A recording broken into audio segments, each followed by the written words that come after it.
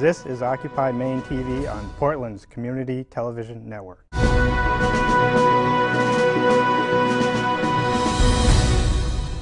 Hi, I'm Bob Klotz reporting on our environment. There are many that continue to deny the negative and destructive impacts on our environment, despite the strong evidence to the contrary. On all levels, from the individual to the global, our environment reveals dis-ease.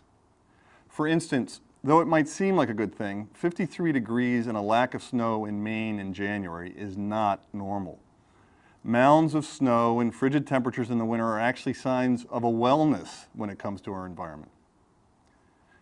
Clearly, the nuances of health, disease, and our incredible planet are far more complex than simple black and white statements of facts or anecdotes. There really is science. Denial is a common dynamic in the context of illness. However, there comes a time when movement beyond denial is necessary. Such movement often requires the assistance of skilled practitioners sensitive to the realities of a disease and denial. Bill McKibben is such an individual. As well-informed and informing as any clinician, Bill approaches the disease state of our environment with a mix of facts, motivation, and humor. A true healer on a planetary level, Bill's impact is, and his many accomplishments and acknowledgments are, impressive. For decades, Bill has continued to be an environmental leader and has been writing and talking and organizing and warning and challenging and motivating all of us. Through his work with 350.org, Bill has had numerous successes, most notably with his protests against the Keystone XL tar sands pipeline of recent. The details are available through numerous resources, but suffice it to say that Bill, 350.org, and other like-minded individuals have caught the attention of many in their pursuit of health for our planet. Bill continues his efforts in reminding all of us to attend to the complex responsibilities required to protect Mother Earth and our own health. And Bill supports the Occupy movement, seeing the undeniable link between the power of the 1% and the destruction of our planet. Bill recently spoke at the Westbrook Middle School as part of the University of New England's Center for Global Humanities seminars. His talk, Report from the Frontlines of Climate Change, took place on January the 20th. As he comments, earlier in the day he participated in the Occupy the Courts event in Portland and observed the encampment. Fortunately, we had the opportunity to meet with Bill prior to his presentation. So Bill, thank you so much for taking the time. I know you're very busy. Good to be with you. Congratulations on your success with the Keystone XL tar sands pipeline. Well, you know, we only win at best temporary victories in this business. That's all environmentalists ever get. But it is good to see at least people beginning to stand up to the oil industry a bit. And what do you see as the next step? We can't stop global warming one pipeline at a time. We're going to have to really challenge the basic financial and political power of the fossil fuel industry. That's what's keeping us from making effective change. And so we'll be up on Capitol Hill, you know, even in the next couple of weeks. We're going to have big demonstrations trying to call attention to the fact that these guys have rigged this game.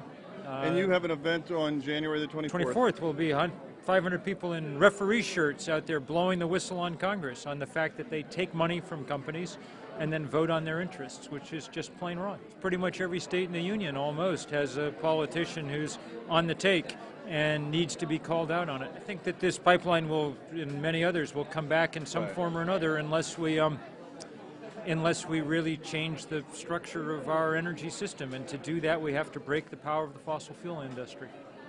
Huge, huge challenge. They're obviously not going to just roll over and say, oh. They have, I'm no theologian, but they have more money than God, you know, and they are willing to use it. What would you say relative to this, the nonviolent protests and so forth, that you've learned, having been arrested in D.C. and having the big event in D.C.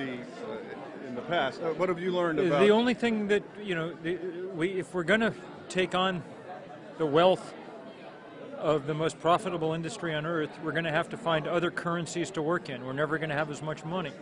So those other currencies are passion and spirit and creativity, and sometimes they're our bodies, you know, and that's what we got to use what we got.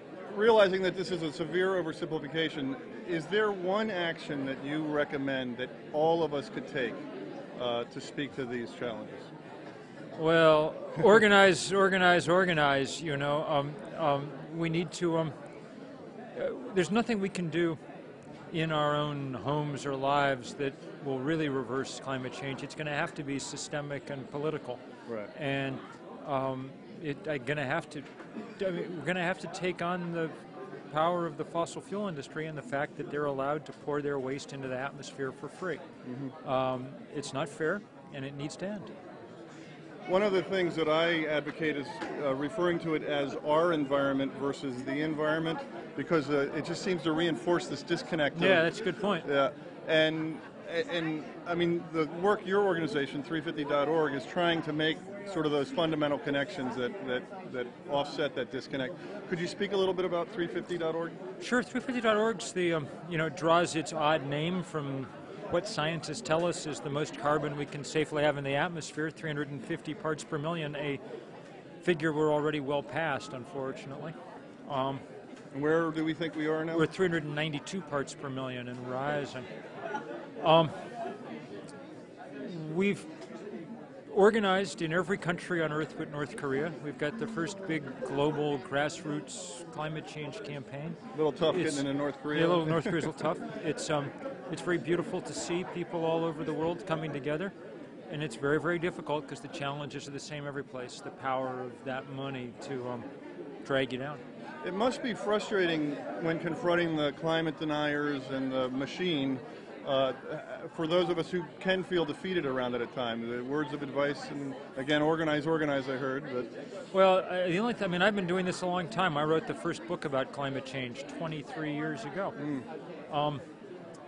You got to, the only antidote to despair is deep engagement. You know, if you're fighting, you're doing what you can. And you were selected by Utne magazine in 2010 as one of the 25 visionaries who are changing the world. Do you find yourself challenged as a leader in this regard? I spent half my life the last few years in airplanes.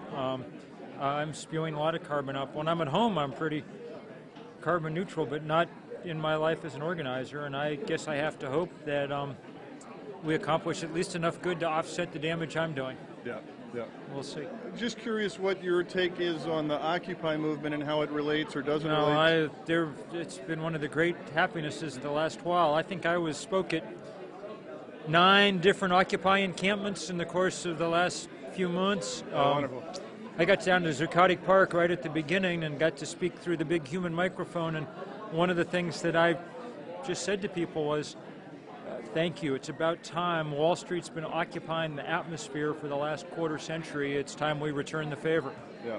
So it was really good to drive by the Occupy Portland encampment there and see everybody still hard at work even in the middle of the winter. Excellent stuff. Well, it was fun to be on the steps of the courthouse today and just talking with people about exactly that.